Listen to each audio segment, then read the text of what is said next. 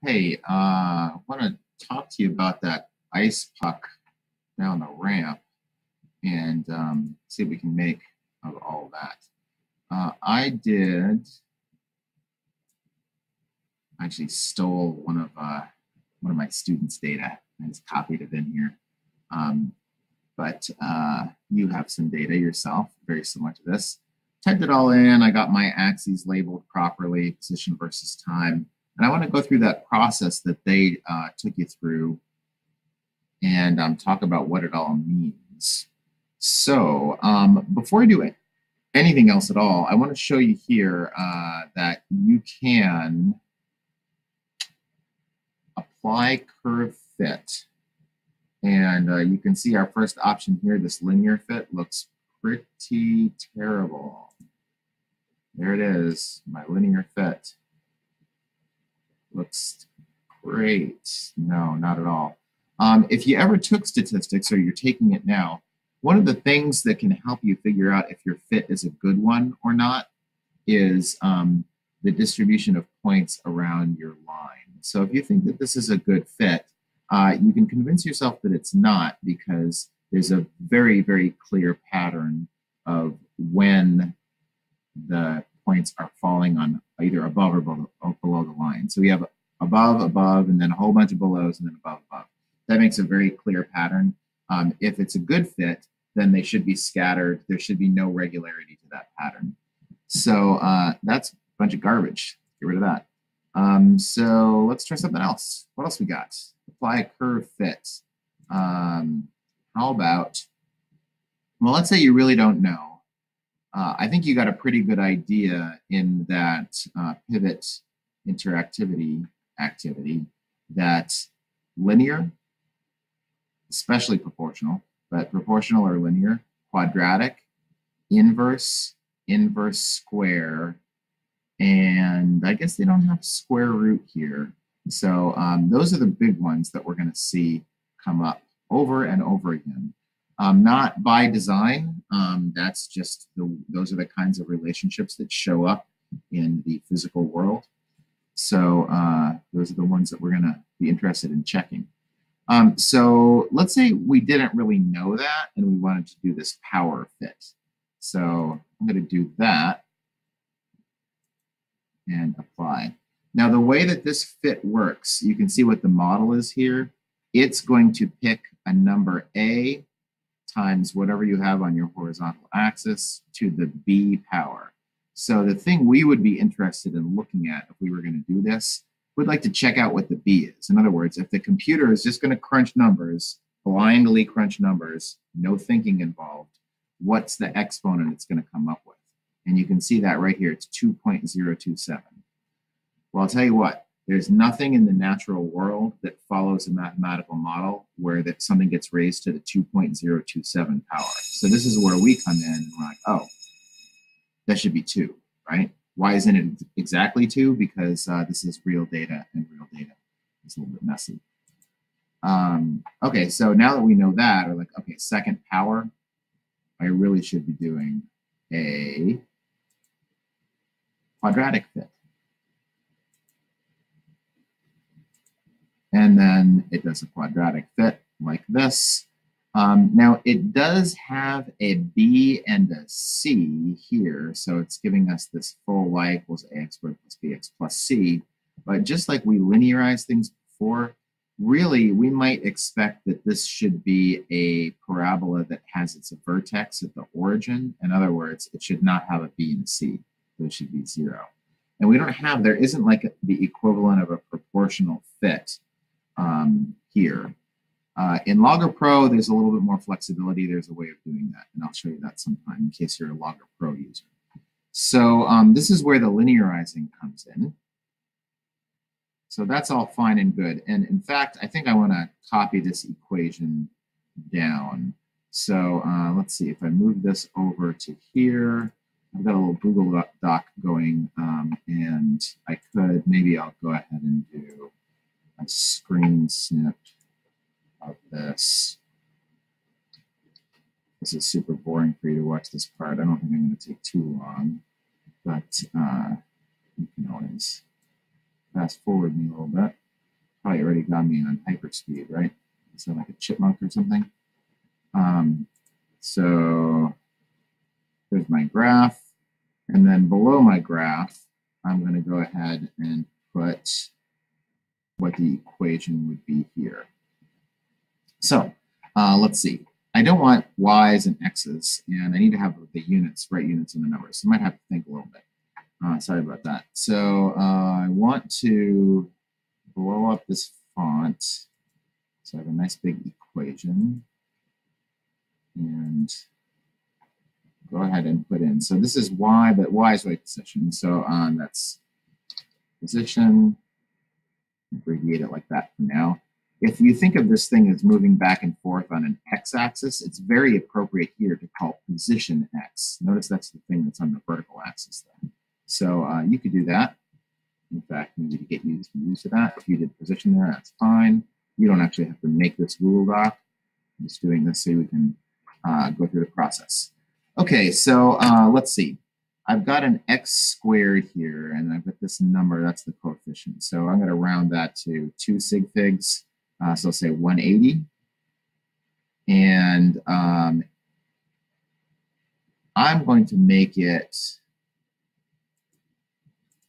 in fraction form, because it's going to need units here. So what would the units have to be? Well, let's see. The thing that I'm getting over here, x, is a position. So it needs to have units of, oops, did I put meters here? Dang it. I think that's actually supposed to be centimeters. I'm sorry about that. When I put the units in, I'm not going to go back and fix that, but this should be centimeters right here, not meters. So that should be 180 centimeters on top, because when I multiply this, I need to get it to be equal to centimeters. It has to be dimensionally correct.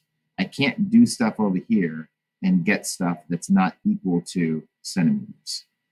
Now I have centimeters on the top, but I'm going to be multiplying by this x squared, but it's not really x, it's what this is. I'm going to be multiplying by a time squared. Now, if you square time, then you got to square the units also. So the units for time squared are going to be seconds squared on the bottom here. And I don't want any part of that with this x thing here. So on the bottom of this fraction, I need to have seconds squared, because if I don't, then when I multiply by time squared, seconds won't cancel out. Now this is correct, because seconds squared, when I plug a time in, will cancel out with seconds squared on the bottom, and I will get centimeters. So that's what the units have to be. They cannot be anything else. Let's see, am I still on my equation here? I'm not. Make a new one. Let's see, and then that's going to be plus, oh, I'm still in there, good. So plus b, it's actually minus, not minus, call that 3.8. Now, what would the units be for this? I should have made my fraction again. Cut. Let's delete that, go back and put a fraction in there. So I'm going to have the same issue here. 3.8 centimeters, that's the units that I need. Now this is going to get multiplied by a time, just x to the first power. So I need seconds down there, so that will cancel out, and it will be dimensionally consistent, times time. And then I have plus this 0.28. And units of that would have to be centimeters, because when I add these three things together, they have to all be centimeters. You cannot add things together unless they have the same units. Addition and subtraction, you got to have the same units. What's 3 elephants plus 2 bananas? You can't do that. You could say it's like 5 things, but you have to invent a new unit to subsume those two. So we don't do that. We need the units to be correct. So now this is dimensionally correct, because I got the times, the second squareds are going to cancel, the seconds are going to cancel, and I will be adding up all these centimeters. Okay, so that's what the computer said it was when I asked for quadratic fit. That's great. Now I'm going to go back to the old Logger Pro. Sorry, graphical analysis is what I was using. And I'm going to do what you guys went through in the pivot interactivity. I would like to add a calculated column. My calculated column is going to be time squared. And the units, well, if time was in seconds, then this would be in seconds squared. 3 decimal places, that's fine. Scientific notation, we could or not, whatever, it doesn't matter. And then insert expression here. So what I would like to do is square my, all right, here we go. So I want to take my times. I don't want to multiply them by any coefficient. I just want to take the times and square them. Right? Of course, you can do that just by hand and make a new column manually, but all the stuff's right there. So I'm going to do it that way. And now that I have that, Logger Pro and graphical analysis work the same way in that you can click on this right here, and all the different choices you have for your columns appear right here. It's a real easy way to switch the axes if you get them backwards too. So there's my time squared. And that, my friends, looks pretty linear.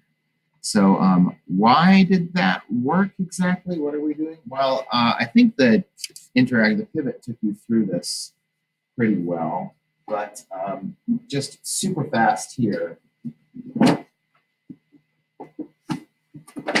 What's happening is if you have a graph, y equals ax squared, that's going to look like that, right?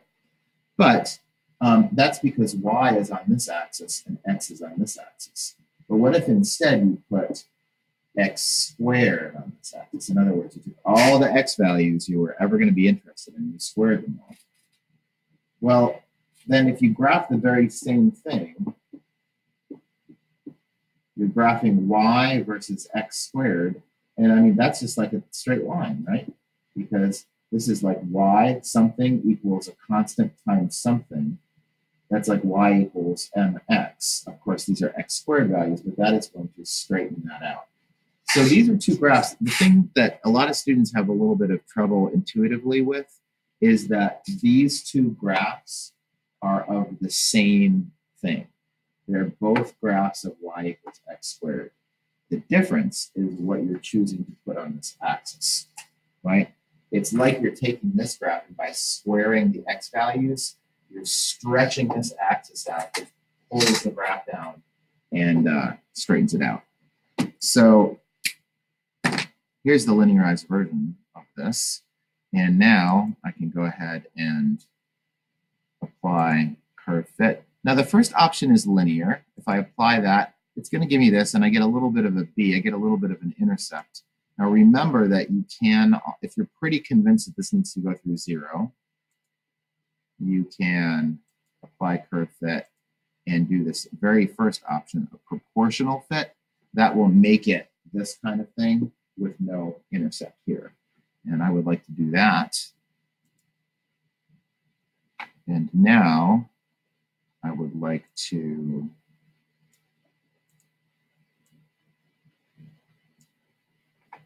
I better change the title of this. This is not position versus time anymore. It's position versus time squared.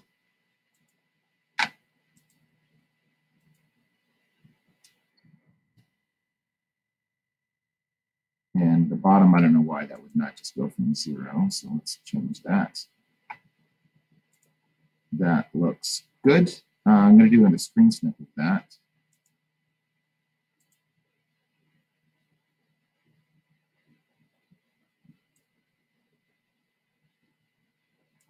Okay, go back to my Google Doc. And on to a new page. So this is the linearized version graph. And what is the equation for this? It just says y equals ax here because that's proportional fit. But when I go ahead and put my equation in, I need to be very mindful of what I'm typing in here. So this is not y, this is position, which we called x, like it's moving back and forth on a number line, equals, and then I've got this number here, I'll call that 174, I guess I'll call that 170. I'm going to do 2 digits. I'm going to put it in a fraction because I'm anticipating I'm going to have units. 170. Now, what would the units be? Okay, so I still need to get position over here, right? So whatever happens here, the units need to come out to be centimeters. So I'm going to have centimeters on the top there. And then what am I multiplying by here? It's not really an x. It's really times squared. Times squared is the thing that is on the x-axis. So time squared. I just left the bottom of that blank for a second so I could kind of gather my thoughts and figure out what's going on. So let's see, what would have to be here? Well, I still need to get centimeters here. So on the bottom here, I'm going to have to, again, have seconds squared so that this equation will be dimensionally consistent, right? So look at this one. And this one. And you can see that we got pretty much the same thing. I got 180 here when I did this, and I got 170 here. Of course, it's really 174 and 178. That's slightly different things because we use different mathematical modeling tools. There are different models, but that's all good. And that is all I'm going to say about that, except that for the purposes of analysis, remember that you either have at this point watched the kinematics notes or you're about to watch the kinematics. I think you're about to watch the kinematics notes. So I just want to suggest here that this is position as a function of time. What if we took the derivative of this equation? What would that mean? Well, what is the derivative of position? That's the rate that position is changing over time. The derivative of position is velocity. Oops, I want to be in equation mode here.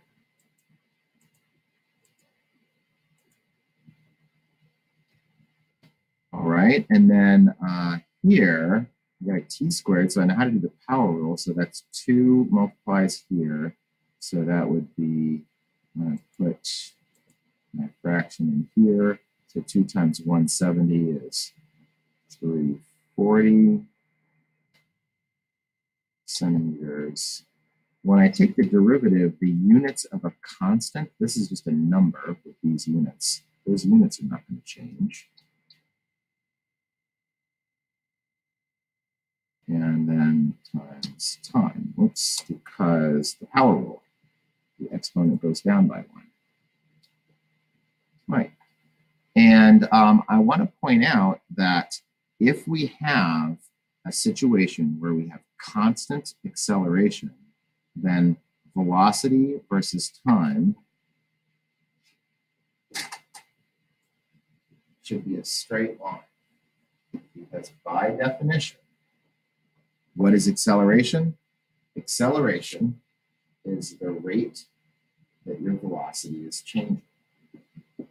Hey, is your velocity staying the same all the time, like a constant velocity? Then your acceleration is 0. Is your velocity changing? Then you have non-zero acceleration.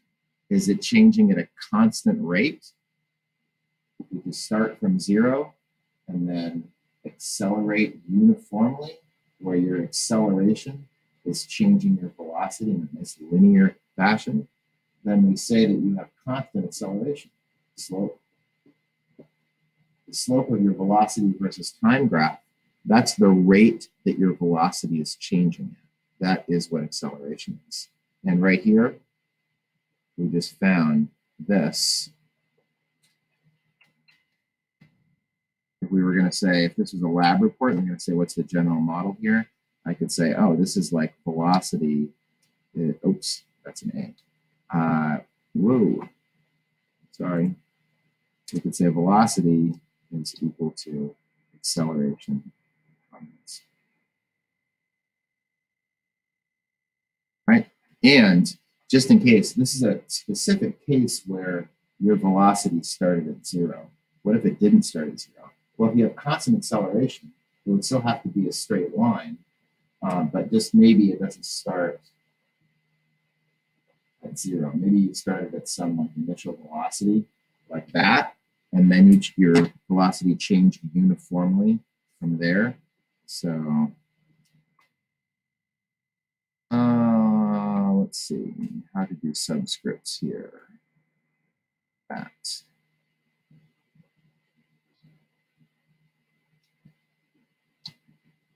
So there. That's a general model for this. Of course, in this case, my VI was 0. I went right through the origin. So that's enough of that. That's a little bit of analysis of what you did, or my version of what you did in the pivot interactivity. And there you go. So I'm going to stop recording now.